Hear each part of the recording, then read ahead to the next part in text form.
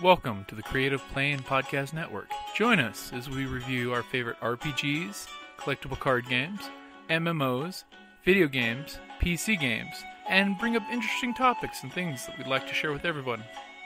Sit back and enjoy the show.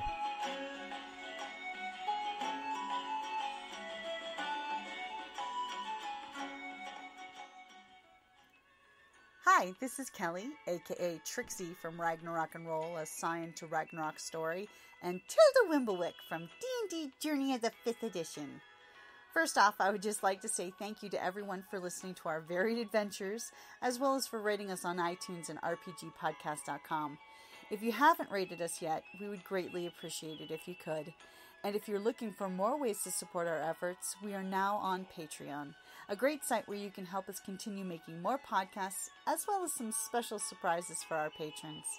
If you can, please look us up at www.patreon.com/cppn.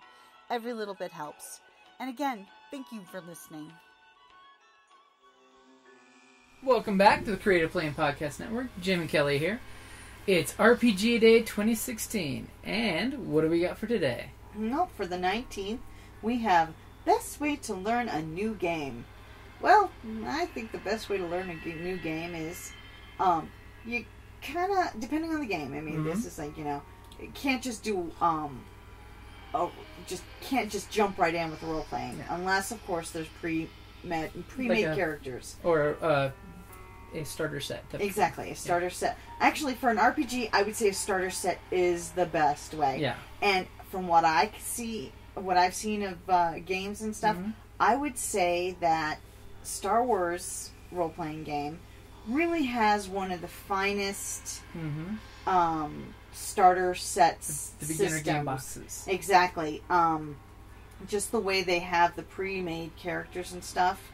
I think that and just how it has dice and everything. Whereas, it's a little, there's more of a learning curve with, say, Dungeons and Dragons, because you can't just have, you can't just have the, what's the right word? You can't have, like, the cheat sheet the same way, because you have an actual character sheet that you have to learn to use, whereas with the Star Wars, it's a little, Star Wars has got the scary narrative dice, and what Kelly's referring to is the character portfolios were put together amazingly well, describing what your character can do on your turn, as well as how the rather confusing dice work, which, by the way, once you play one game session, the dice are no longer intimidating. It's an amazing game, and the dice work so amazingly. I mean, I'd love to see a fantasy game that uses those kind of dice. Yeah, that would be kind of cool. So, for an RPG game, if it was RPG, I definitely want to say starter set, I think, is the best way, especially if you have a completely brand new player who's never really played the game at all. Starter sets often, I think, are designed nowadays to be more user-friendly to the new user. Because one of the things that's also good in the Star Wars starter set is it introduces rules as the game progresses. So you see one thing, you get comfortable with the dice. Okay. Now, we're rolling initiative. And now we're getting more abilities. So that way you're slowly learning the whole game in one 4 to 6 hour game session. And you're not getting dumped with all the rules all at once. But for certain, like, board games or that type of stuff... Well, remember, it's RPGADay. Oh, that's true. Yeah, so it's strictly in the RPG circuit. Yeah, well, because the other things you can just sort of jump in and learn as you go. RPGs, you've really got to... I think starter sets are the best, though, because they are formulated to assist newer players into it. They're kind of, handicap accessible. It's not a handicap! Oh my god! Hey, in golf they call it a handicap. When you're a newer player and you have a handicap because you're not as good. It's not a negative thing.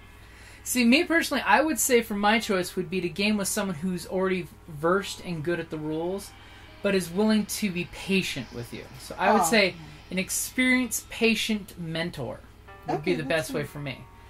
Followed by, of course, the beginner sets that are put together. Like, even the D&D beginner set was put together very well, because it started with easy NPCs for a new GM to learn how to use them, to super complicated NPCs, which And they gave tips on how to play the NPCs, except when your group waits outside their door and massacres them in one shot. And then he drops his glass staff on the ground. Yeah.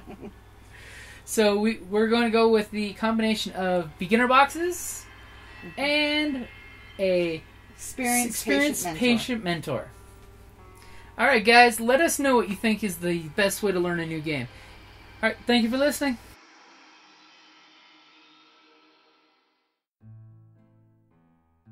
Hey gamers, Jim here from Creative Play and Podcast Network. If you're in the Tucson area this September and October, I've got a special message for you. Hey, this is Karen from RinCon. We are having our convention from September 30th through October 2nd here in Tucson, Arizona. Come out and play every kind of game under the sun with us. We've got role-playing, board games, minifigs, CCGs, we've got Artemis, we have panels with special guests, and this year the theme is steampunk. So get out your, dust off your dirigibles, get out your chapeaus and put them on, come on down.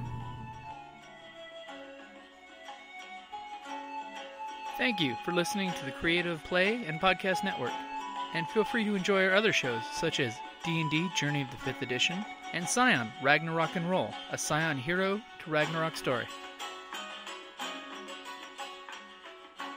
Thank you for listening.